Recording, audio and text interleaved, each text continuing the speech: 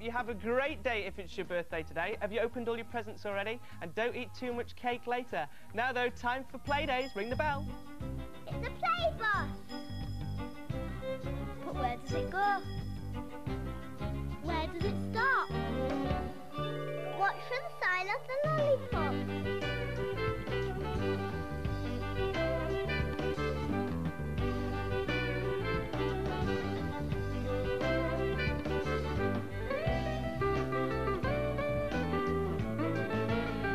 Stop! It's the back stop.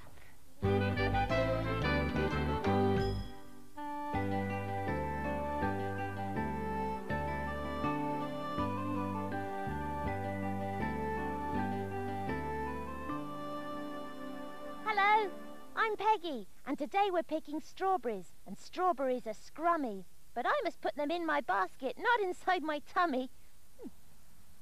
Poppy and why are in the raspberries?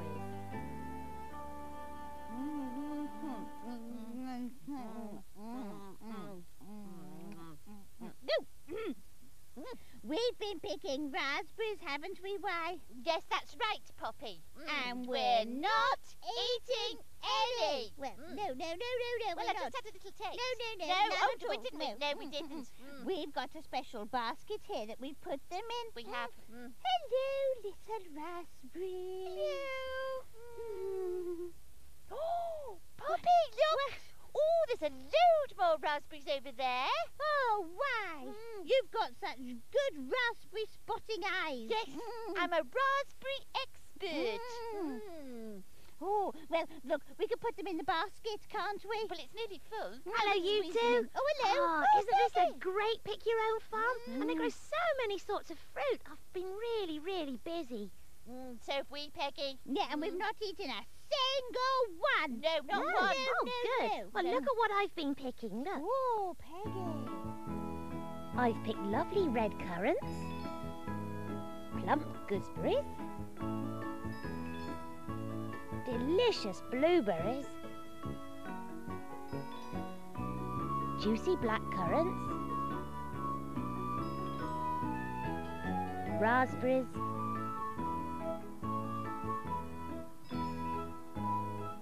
and strawberries.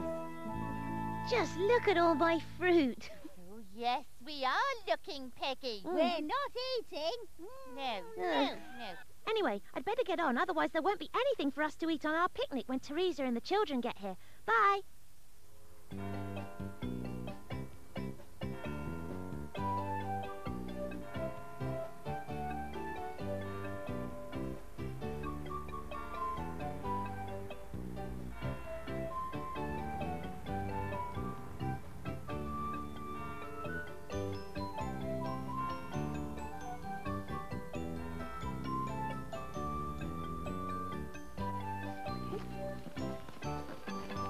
Hello. We've come to the fruit farm to have a picnic with Peggy, Why and Poppy. Now they're going to collect all the fruit, and we've got the rest of the picnic with us, haven't we? Now this is Ben and Alistair. Oh, it's a pretty big place, isn't it? Look at those fields of fruit and the huge greenhouses. I know a story about a king who built a greenhouse in the palace gardens. Would you like to hear it? All right, then we'll go and look for Peggy. King Greenfingers was reading his Gardener's Weekly. "Greenhouse for sale," he read in the adverts. "Dismantled and ready for delivery." "I could use another greenhouse," he said. "I've ordered so many seeds this year. I think I'll ring the number." "You're always gardening," moaned Queen Climbing Rose. "I hardly see you these days." "Well, you're always knitting," answered the king. "I hardly see you. It's a pity I can't sit and knit in the vegetable patch. It's a pity I can't garden in the parlour," finished the king, making his way to the telephone. Princess Potted Palm was listening. She could see there might be an argument, so she went and whispered an idea in the king's ear. He nodded thoughtfully and dialed the number. The mayor was happy to sell his greenhouse because he hated gardening. He was even happier to have a chance to get into the palace grounds, so he went along when the greenhouse was delivered. He felt so important as he ordered his driver to unload all the pieces of wood and sheets of glass near the vegetable patch. By this time the King and Princess Potted Palm were outside ready to start work.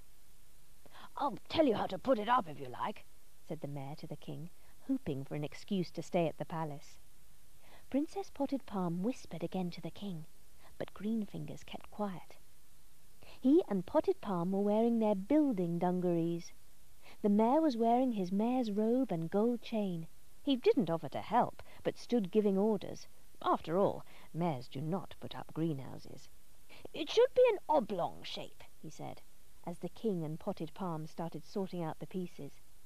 Green Fingers said nothing, but began to make the shape more round. "It didn't look like that when it was in my garden," said the Mayor. "It has 4 sides." Green Fingers said nothing, but built it with 8 smaller sides. Princess Potted Palm fetched this, carried that, and gave the Mayor bits to hold and look after, much to his disgust. "The wood goes at the bottom and the glass goes at the top," commanded the Mayor. Green Fingers said nothing, but built his 8 sides with glass, and built a round wooden roof at the top. "It had a glass roof when it was in my garden," said the Mayor. Green Fingers and Potted Palm worked hard all afternoon. The Mayor was extremely puzzled. Before long the door was fixed on and the building was finished. "She'll like it," said the King. "She'll love it," said the Princess. "It's a bit small," said the Mayor, "and you've all these wooden bits left. It wasn't small when it was in my garden." Queen Climbing Rose had been watching from the kitchen window. She was puzzled too. She came out just in time to hear Green Fingers say to the Mayor, "When it was in your garden, it was a greenhouse. Now it is in my garden, it is a summer house for Her Majesty to sit and knit in, and at the same time watch me plant the vegetables." "What a lovely surprise," said the Queen. "You are so thoughtful, Green Fingers."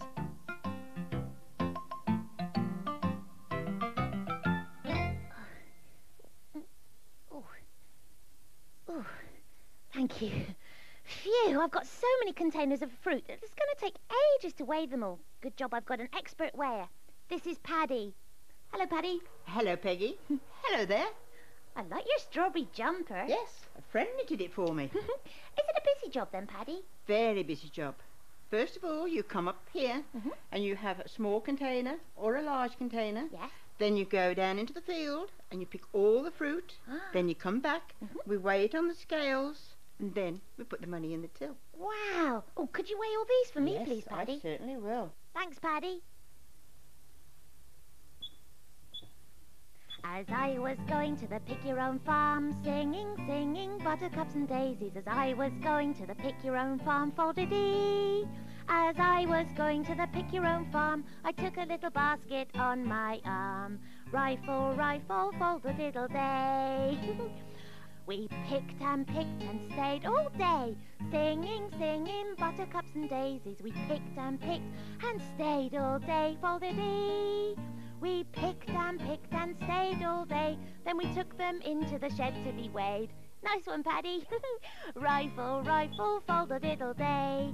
We invited Y-Bird round for tea, singing, singing buttercups and daisies. We invited Y-Bird round for tea, fold-a-dee. We invited Y-Bird round for tea to eat those strawberries with Poppy and me. Rifle, rifle, fold-a-diddle-dee. How are you doing, Paddy? Fine, thank you. Just the strawberries to weigh now. There you go. Just under 2 ounces. So that's about 50 grams. That was so quick. I better go and get you some money then. I think I've got some in my purse over here. I'll be back in a minute.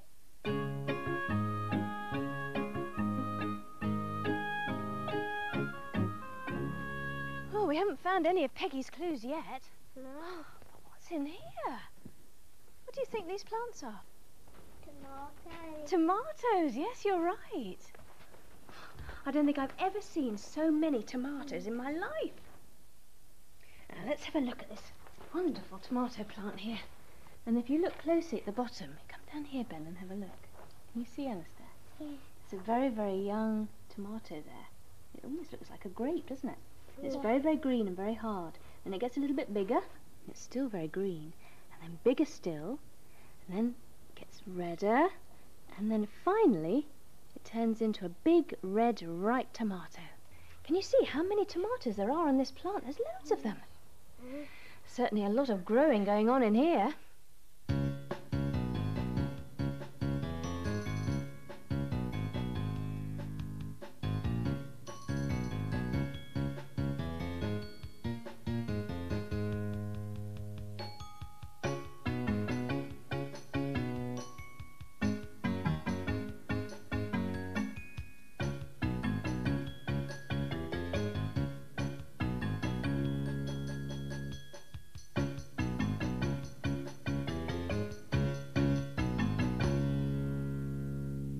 That was good, wasn't it? Yeah.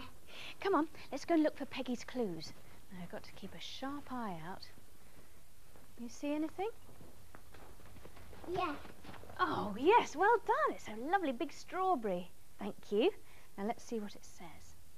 Plump and shiny, round and red. The next clue is straight ahead. So which way was the peg pointing? That way, down there, right. So we'll go down there, but it's plump and shiny, round and red. What do you think the next clue is? A tomato. A tomato. Well done, Alistair. Come on, then.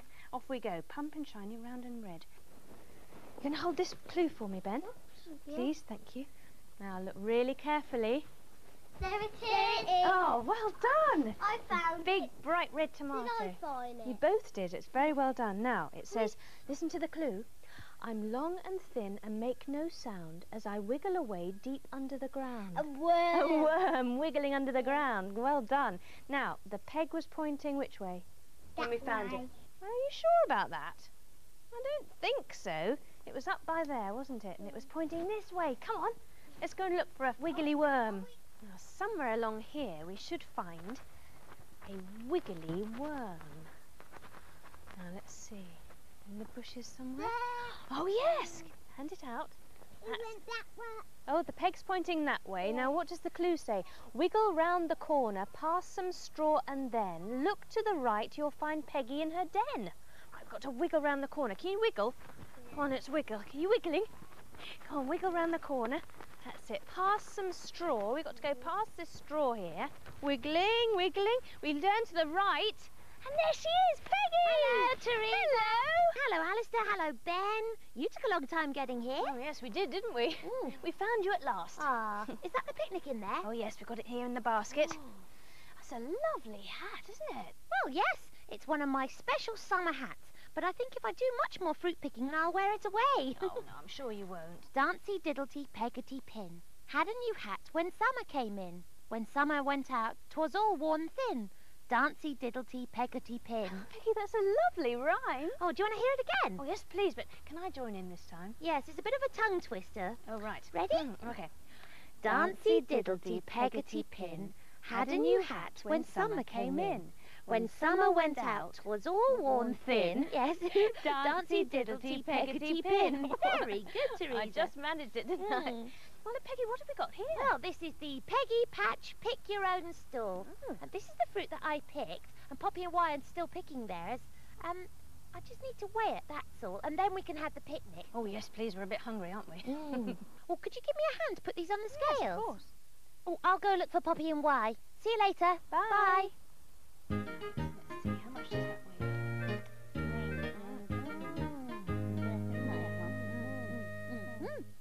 Oh. I was just checking how many we'd picked, wasn't I, Why? Oh, yes. So was I. You see, we've been far too busy to eat any, haven't we, Poppy? Yes. Do you know, I found some huge worms. Did you? Well, what did you do with them? I sang a song to them. There's a worm at the bottom of my garden, and his name is a Wiggly Woo. There's a worm at the bottom of my garden, and all that he can do is wiggle all night and wiggle all day. The people round here, they all do say, there's a worm at the bottom of my garden, and his name is a Wiggly, wiggly, wiggly Woo. Oh, you two, that sounded absolutely great. Oh, thank you, Peggy. Do you know, I always sing better on a full stomach. Why? Oh, and an empty one. Yes. Well, do you know the finger rhyme about the worm? Oh, yes, I do. Well, I'll say it. You can do it. All right. And you can join in too. Right. Under a stone where the earth was firm, I found a little wriggly worm. Hello, I said. How are you today? But the wriggly worm just wriggled away. Come on now, it's picnic time. Well, I'm not very hungry at the moment, actually, Peggy. But you said you had an empty tummy. We'd like to pick some more raspberries. Yes, we would. Well, I'm sure there were more raspberries in there before. Were there? I know. Yes. You've been eating them, haven't you? Perished. No. We might have had maybe one or, two. Oh, I'll have to pay Paddy for them a bit later. Oh, well, I better get back or they'll start the picnic without me. No. Fancy a raspberry? Do. And what do you two want to eat first?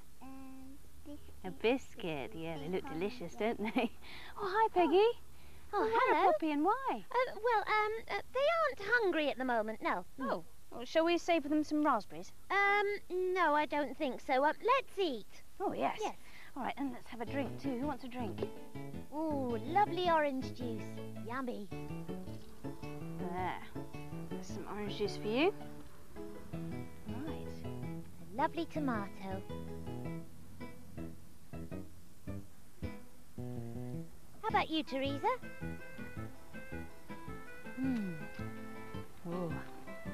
Oh, go on, have another biscuit.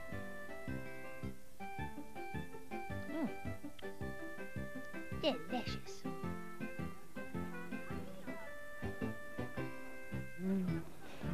I like strawberries. Is that nice, Ben? Strawberries and cream, Teresa.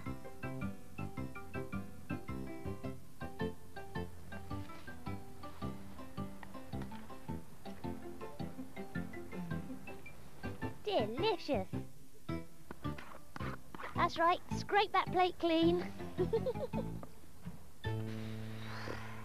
I better go and take Poppy and Wise fruit to Paddy to be weighed. If there's any left. See you later. Oh, there's the bus bell. And it's just in time because we've nearly finished our picnic. But before we go, I'm going to put something in Peggy's patch pocket to remind her of her day on the fruit farm. It's a marzipan strawberry. And I'm going to put it in the green pocket here. That's all for today. See you soon. Bye. Bye. Bye-bye.